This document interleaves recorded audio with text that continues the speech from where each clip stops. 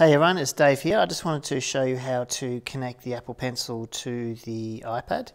So first you just need to pull this little plastic tab and that will pull out the pencil from the box.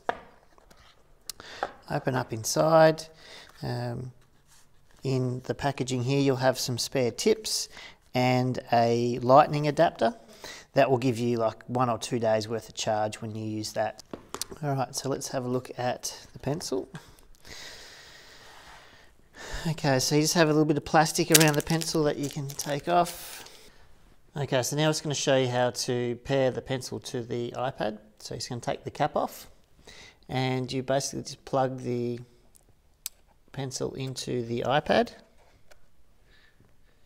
and wait for the pairing request to appear and press pair.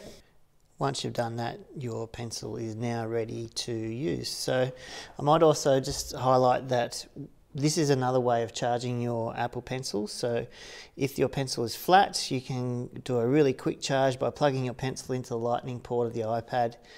18 seconds charge will give you 30 minutes of operation. So it's a really quick way of charging your iPad, and it's a really good feature of it as well. Quite often you don't have time to charge your pencil using this adapter here, so this provides a really good option for charging your iPad.